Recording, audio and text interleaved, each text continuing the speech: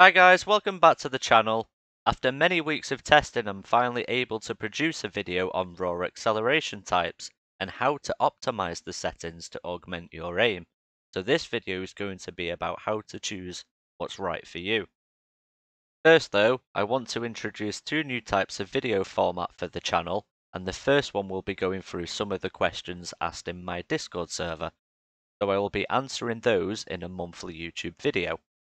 There is also another type of video format I want to bring to the channel, as I'm sure some of you are hoarding some very nice clips, and that's going to be a clip contest. I will be creating a space for people to submit their clips in my Discord server, and at the end of each month moving forward, I'll be watching through them on a live video where the best clip will be selected to win for certain prizes. To clarify, this is gaming clips and not aim training clips. And there is going to be three categories to start this off. And those are going to be funniest clip, luckiest clip, and most impressive clip. I am going live with this now, so if you want to participate, please join the Discord server using the link below this video and check out further information in there for submitting a clip, what prizes there are, and so on. Moving back onto acceleration, the very first thing to cover is that it is stated that it is most accurate when using 1600 dpi. The reason this is actually kinda crucial for any success with using acceleration is because there is enough dots or pixels available for the accelerated values to apply. This means there is a better representation of what's shown on the graph. It is most likely fine to use a lower DPI, such as 800, but be aware that a small change in your motion could lead to chunkier changes, which contributes to inconsistency, and that can happen at any input count. Next, I want to cover the gain switch. Gain is different from sensitivity and refers to the change in relationship between the input and the output. Without the gain box ticked, you are using the top graph for your acceleration, which is sensitivity. This gives input multiplied by sensitivity equals the output. If you tick the gain box, the bottom graph is activated and your acceleration settings apply to this section instead. Gain, according to raw accel, is a more correct way to represent a rate of acceleration, so ideally this option should be used. But there are some caveats that I'd like to cover. In my testing, I tried an 800 centimeter base setup, and I wanted to see if I could attain aiming at the smallest increments possible, and increase my acceleration for the longer distances. This is very extreme, and I realize now that this doesn't work because the increments are actually too granular for what's required. Even though you can have godlike control, and you can aim around fine, relatively speaking, it's just too slow. So I noticed gain had a slightly different effect to considerably low sensitivity users than it does for mid to high range users. I'd say the considerably low is around 80 centimeters and lower, and mid to high range is around 50 centimeters and higher, where gain becomes much more viable to use. The main reason is that for considerably low sensitivity users, the flaw with gain is that this encourages use of higher speed physical movements to achieve the faster accelerations. The aim of raw accel for me in aim improvement is to reduce the usage of those higher speed physical movements to maintain and even improve consistency and reduce the aiming distances required.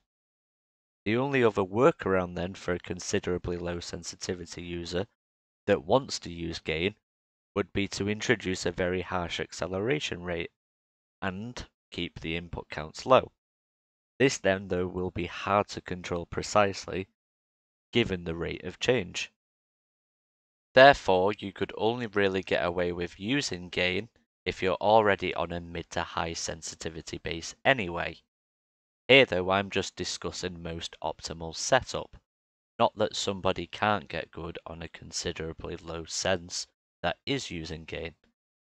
All that means is that they're gradually increasing their sensitivity output, and by not hitting the higher accelerated regions at the lower input counts, they may also not be able to achieve all of their aiming requirements quickly, precisely, and comfortably. So this now creates an interesting range of setups across the board, which I deem to be hierarchical in terms of skill potential. First, we have the static sense users. These are just flat sensitivity users. Then improving on that, we have the hybrid acceleration setup. This is a given sensitivity user accelerating to an even higher sensitivity, keeping the input counts lower to achieve the same output results and improve consistency comfortably. And then we have the gain users. The reason I believe gain setups to be best is because it is more reflective of what you actually do. The faster you move, the more granularly the output will increase. It is driven by how much faster you move at each input count, and then the graph tells you how much further your mouse will move at each of these points. For sensitivity applied acceleration, there is more of a chunked behavior because the input value is flat multiplied by the accelerated sensitivity, so it doesn't account for how much faster you are moving at those stages. This sets us up nicely for setting up the curve shape and inputting the values, because like just previously mentioned, a lot of this maps back to the physical velocity of how we aim, as the aiming motion itself can also be described as an accelerated motion. This means our mouse movements don't immediately start at one speed and constantly travel at that speed.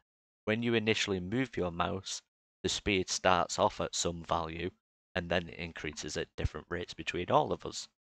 I found the best acceleration curve shapes to be the ones that map the same journey of your physical velocity.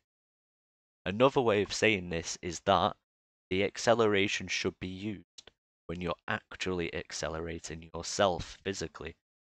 Using my graph as an example, I'm using Motivity gain here, and I'm not that much of a snappy aimer for a bulk of my aiming interactions. Through testing, I came to these settings, which are roughly accurate to how I actually aim. I physically aim slow at low input counts and get faster at the parts the graph accelerates. Comparing this to linear as an example, sensitivity increases with every input count. This is different from the motivity curve shape shown only for the initial and final stages of a physical aiming motion. In this linear graph, the parts that are normally faster in your aim are accelerated just as much as the slower parts. I believe this conflicts with a natural aiming motion, because the velocity and input count at the low range and the higher range is subject to change considerably between each attempt. Therefore, you should not accelerate the inconsistency at either end indefinitely. This, of course, isn't saying don't use linear. If you have a snappier aim approach and you do have a fairly consistent acceleration throughout your aiming motion, then linear will be absolutely fine to use. I'll be focused on a motivity curve, however, because through testing, and I'll get on to the reasons why I've chose this curve, I believe this one to be the better one out of the lot. Okay, so a little background on why I went for motivity. The reason was initially based off the Windows acceleration curve, which I believe there must have been some study done to help users click targets of different distances. It has built-in points where it determines short range, mid-range, and long range, and accelerates more harshly as you reach these areas. The problem I had with this is that when I used it, because it didn't feel right, I would need to map the physical distance required to aim these input counts to determine what should govern my actual mapping of short, mid, and long range targets on screen, which meant I would have to learn into the new curve. Of course, with time, if you do ground out a curve that isn't suited to you, you will adapt and learn into it, so there's no harm done, generally speaking. Depending on how harsh the change is and how well you adapt, it may even take considerable time. I've realized that finite points or specific input counts to determine short, mid, and long range targets was an issue, and that a constant acceleration like the default linear also wasn't representative of our physical input velocity. So I needed a curve that satisfied all of these areas, and hence I landed on the Motivity curve. Now the shape I've gone for suits me. It's like a smooth and snappy hybrid, but definitely more on the slow side. Now Motivity does reduce your base sensitivity, so if you don't want this, then there are also natural shapes that are similar, and you can use that type to achieve an identical approach, as this may represent your physical aiming velocity more accurately. So again, you could just simply continue with Motivity and increase your base sensitivity slightly so that the dip doesn't feel too low. The next part is determining your physical velocity, and this is the harder part. If you're typically a snappier aimer, and you do actually snap a lot of the time, then you would argue that this is a bulk of your aim in motion. Therefore, the curve you set also needs to be quite snappy. So if you're using Motivity, then you'll need to experiment with a lower midpoint for this. A lower midpoint means the acceleration will kick in faster. If you typically accelerate as you aim and attempt to reduce the required stopping power, and your motion is generally described as smooth, then you'll be wanting to use a slightly higher midpoint in your setup. Mine is quite high here, as I notice just generally browsing around my monitors is at 10 input counts, which I would also argue is considered a mid to long range distance. So this is where I wanted my main acceleration stages to kick in. The final part then is simply finding a rate of change that suits you. You do not want an acceleration that is so subtle it is barely noticeable. It will generally help, but due to the additional layer, there is more complexity in obtaining your desired output. That means you will feel like there is no acceleration when you aim, and yet sometimes the results might differ because you aren't able to properly feel that component acting.